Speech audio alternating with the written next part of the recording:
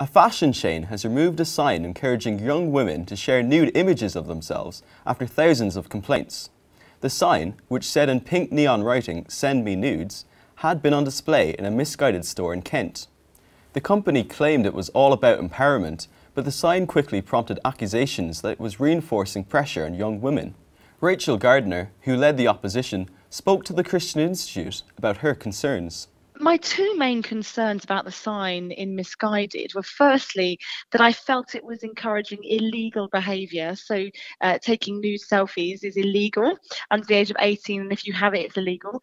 But the more pressing one for me was I felt it's a sign that legitimises the intense sexual pressure that young people feel under, particularly teenage girls. When I heard that the sign had been covered up initially, I was really pleased at how quickly the store had responded so positively to our request.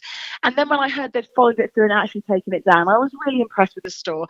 But I also just felt, actually, isn't this amazing that 8,000 people from around the country who'll never meet have been able to galvanise with one voice and put pressure on a store to change something that we think is unhelpful.